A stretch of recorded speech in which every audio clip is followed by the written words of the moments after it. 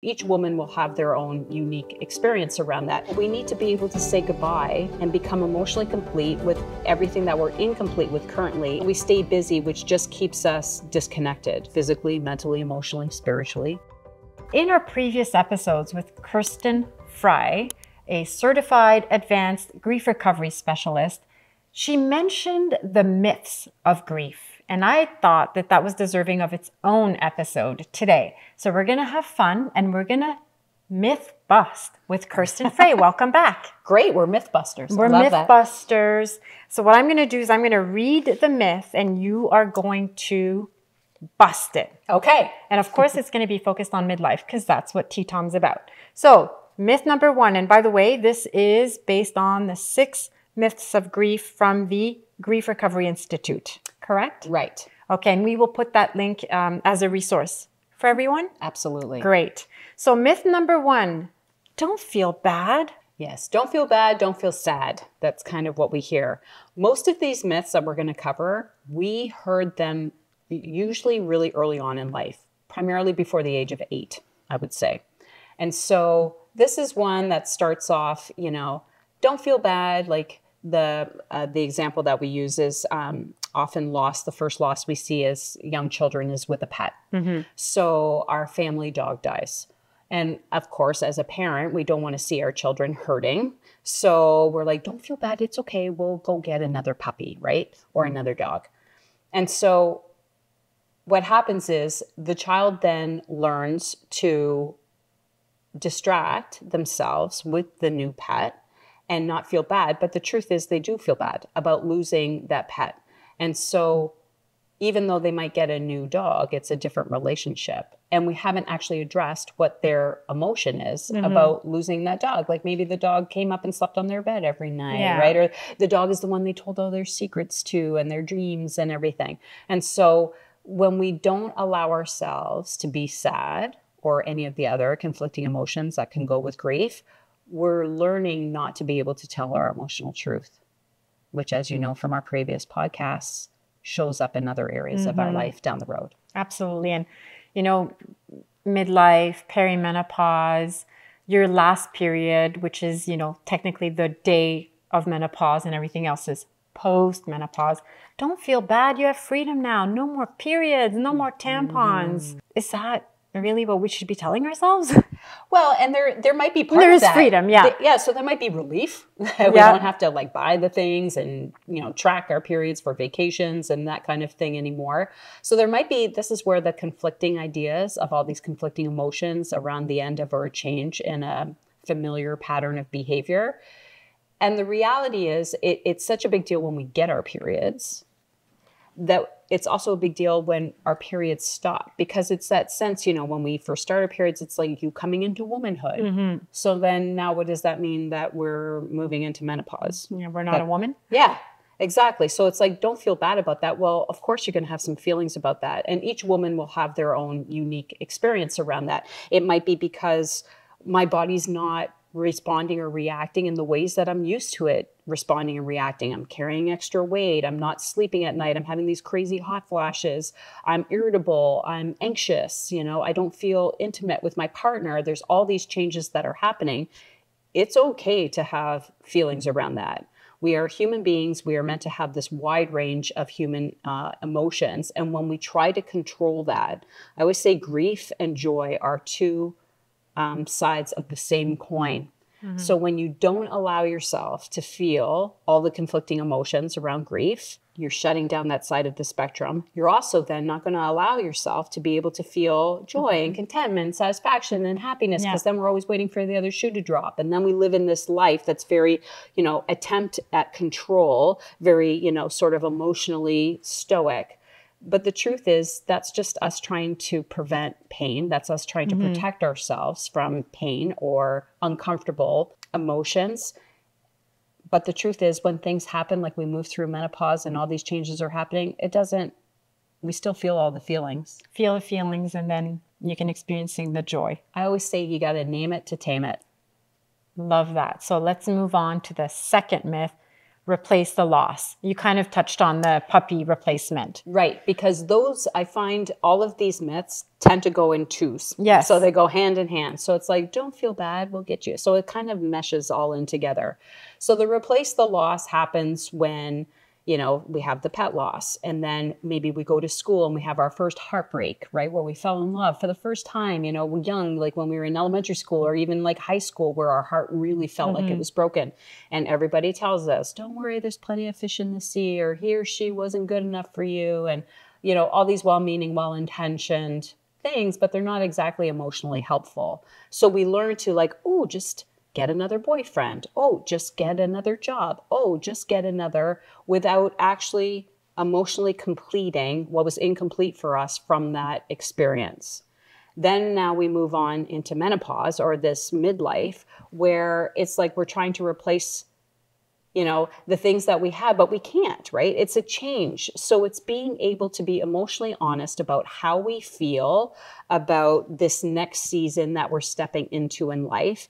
But we need to be able to say goodbye and become emotionally complete with everything that we're incomplete with currently about this, like saying goodbye to this aspect of ourselves that, you know, that we had periods and that we could have children if we wanted to. We have to say goodbye to that. And that's, I think we forget that we need these completions. That's why we have things like funerals and weddings and graduations and retirement parties and, you know, birthing parties for our kids. Because should we have a menopause party? I've seen that. I think I've seen that trending somewhere, but yes. I think that's fantastic, because we need these things, these little experiences, to help bring us together, all of our women friends who are all moving through menopause in their own way too, where we get the guidance, care, love, and support and compassion that we need as we move through just a season of our life that's, you know, got a lot of change with it. Speaking of the other women going through it with us, sisterhood, community, myth number 3, grieve alone. So this was one of mine because I learned this very early on. So the first like death in the family that we had was with my mother's father, who lived in Germany. So I had only met him twice in my life. So I didn't have a relationship with him per se. He was my oppa, and you know, it's sort of this mythical person. But was really interesting for me was seeing how it affected my mother. It was the first time I had seen her cry, which freaked me out, because my mom was strict and like had no emotions around that kind of thing. So to see her visibly upset and crying was like, oh, this is really bad. And so I remember going to sit with her and just hold her hand, because I felt so bad for her. And we just feel that like wanting to be with somebody in their moment. And my dad saying like, no, give your mom some space. She just needs her privacy because she's moving through it. So we learn, oh, we just give people time and space, right, to move through it on their own. Well, some people might need some quiet time on their own. Other people, let's face it, when something great happens to us, what's the first thing we do? Call our friend, call our loved ones, Absolutely. Tell them. Yeah. And it's the same thing when the terrible things happen in our life too. We want to share them, right? We want to share how we're feeling. And yet we do that with the good things in our life, but we're hesitant, or we've been taught that it's not okay to share the more difficult aspects of our life.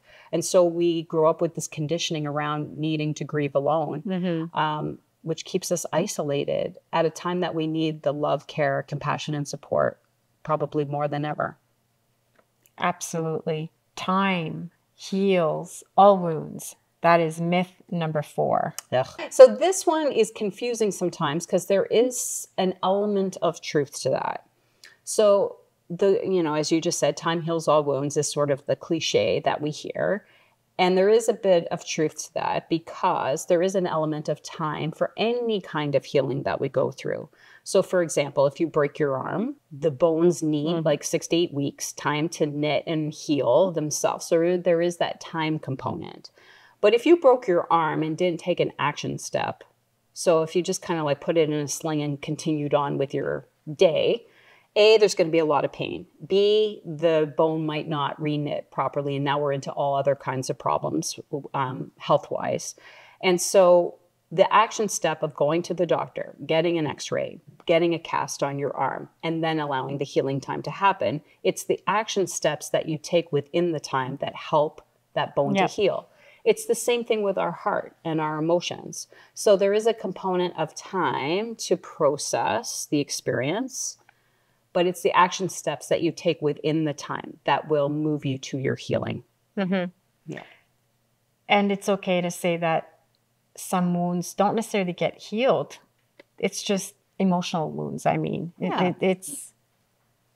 it's allowing, and they might change over time is what I'm trying to say, right? Like the grief process, it doesn't necessarily, is there an end time? I guess that's my real question. Is there an end time to grief? Such a great question. I think it depends on what the experience is and the circumstance is. I think there are some losses we carry with us our whole lives.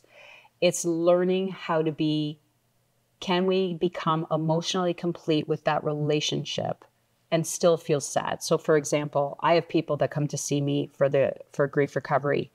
And what I tell them is, it's not like you're never going to not feel sad about that person or menopause or any of those things that we go through. But we learn how to tell our emotional truth, to sit with the feelings, right? To move through those feelings and be honest about them, and then move through it. And we're changed by it. But sometimes that's also part of our growth experience. And we learn things about going through these grieving experiences or losses or changes that we move through that make us better people, more compassionate. Myth number 5, Kirsten. Be strong for others. So the be strong for others, that was my other 2. So typically we have 1 or 2 of these myths that we gravitate to most. Mine were always grieve alone and be strong. You know, so not surprising that I was a police officer. So being a contribution and being of service is one of my core values. And so being strong, I grew up with that conditioning of like, you don't show emotions, you don't show your weaknesses, you deal with your feelings on your own. And then you move into a profession where obviously you're dealing with some difficult situations sometimes crisis or traumatic type situations. And to be strong for me was a credibility issue. That if I was somehow had emotion or a vulnerable moment, that I would lose credibility somehow. That was my conditioning. So that's something I needed to work through. When we go through menopause, I think a lot of women, it's like, well, it's something all women go through. Yeah. Right? Just power through it. I did. Yeah, power through it. And how well is that working for you? Because you're not telling the emotional truth, which is like some days you're on fire and you've got all of it going on. And then there's other days it is difficult to get out of bed or we're crying in the shower. Yeah. Right? And so it's being able to understand that you can be strong or you can be human. And what I have found is being strong really feeds into us feeling isolating. And often it's us that's isolating ourselves from the care, compassion, and support that we need when we go through these challenging times. And so I always say, be human. And you know what? It takes bravery to be able to open up and really admit the emotional truth of what you're moving through at that time. It's interesting you use the word bravery. I was just reading an op-ed about someone who said that by talking so much about menopause right now because of the so-called menopause moment, that women are actually going to end up having the opposite effect and hurting themselves because we're going to make, the men aware or society aware of our weakness. What do you say to that? I mean, this whole be strong, always perfect, strong. Yeah, it really shocked me to read that because hopefully that's a minority of people who think that. But you saying that, I can just feel heaviness in my heart. That feels like a heavy burden to carry. And I don't know about you, but that is not anything that I'm interested in carrying forward anymore. No, it makes me actually want to talk about it more. Well, because if 50% of the population is moving through this experience at some point, it's like telling your kids don't go through puberty or don't talk about Let's not talk about it because if we're aware of it, somehow that's... Yeah. I would say knowledge is power, right? To help us move through. And it also helps with awareness because then it's being able to set our healthy boundaries. Then it's also opening us up to compassion for another human being. sometimes people want to help us, but they don't even know that we need the They're help. not even aware. Because we're not letting anybody know that we need any kind of assistance. So there is a lot of people that would love to help you and be able to be there for you, but we don't open ourselves to that either. And like somehow what, if men don't know about menopause and what their partners are going through, don't you think that would make them up? Again, if we're looking at the core value of being needed to be seen, heard, and understood, imagine if your partner could see, hear, and understand to a degree of what you're moving through or how challenging it is. And it's not just get up and go, that it would really make our relationship so much closer. Again, it boils down to telling the emotional truth. And if the person doesn't have the capacity or the willingness to be able to sit in that emotional truth with you, to me, that's an indication that that's someone who needs to do some of their own work. Yeah. The last myth of grief: keep busy. Well, I think we all do that, don't Yeah. we?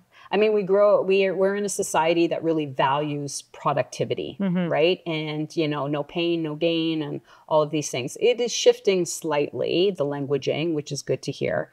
But I think because we've grown up believing that, whether it was with parents who were like, you've got to work hard to be successful, and so there's some conditioning around earning and supporting families and doing all those things, which are important. And also just everything that's moving on. Our world is moving so much faster. There's so much more to distract us. Everybody's attention span is very short in this day and age. And so what happens is we've lost the ability to connect with ourselves. We're not machines. We can't go 24/7 without there being some kind of breakdown or some sort of consequence for that. We are human beings and we need time to integrate and embody these changes and things that are happening to us, which takes a level of time for that to happen.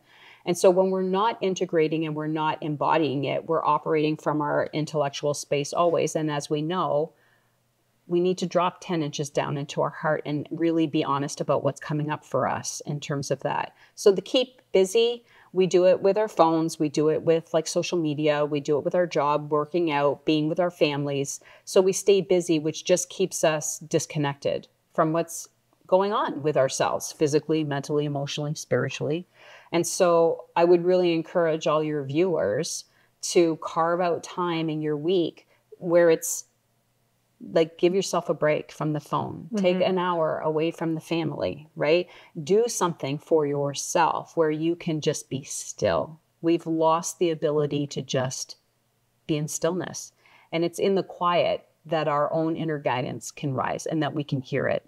Because with the noise and the busyness, we can't. And then the years go by and we wonder why we're frustrated, resentful, angry, guilty, feeling guilty, all of these things. And it's like, give yourself the space and grace and time that you need to move through these experiences. And the permission to just sit and do nothing. Yeah. You don't need permission. Take it. Take the time. Yeah.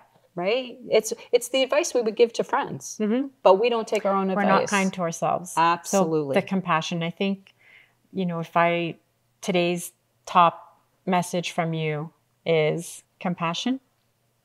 Yeah, it's the compassion and again, telling the emotional truth. Yeah. We're so afraid of telling our truth because we're afraid of what the fallout's going to be. Will there be a change? Does my relationship fall apart now because my partner can't meet me where we are? And that may or may not be the truth.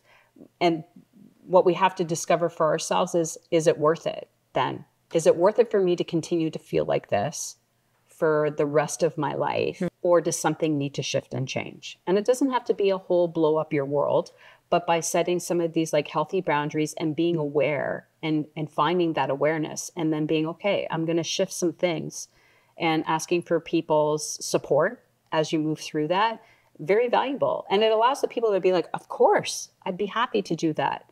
And sometimes maybe a little pushback because maybe now they have to take on more responsibility. And it's us being able to give up the responsibility that really wasn't ours to always own to begin with in the first place.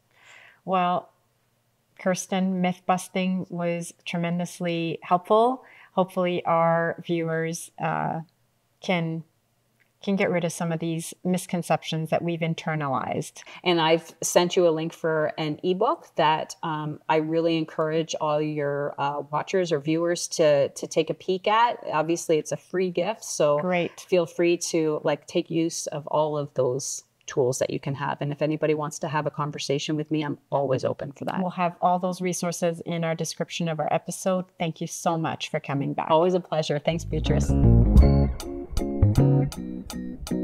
I get so many questions and comments about hair in midlife. It's a real pain. It's thinner, we lose our hair, obviously tied to our declining levels of estrogen. What do I do to maintain as healthy as possible hair through midlife?